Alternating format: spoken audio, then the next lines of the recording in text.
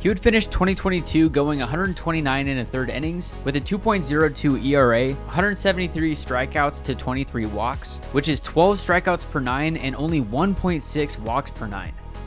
With the pure stuff that he has, he legit could be the best pitcher on the planet, and at the very least, the best pitcher that's not in Major League Baseball. Now, the question of when we'll see him in Major League Baseball? It gets complicated with the Japanese posting system with the MLB. There's a few options, but the most realistic option is that we'll see him at some point around 2027.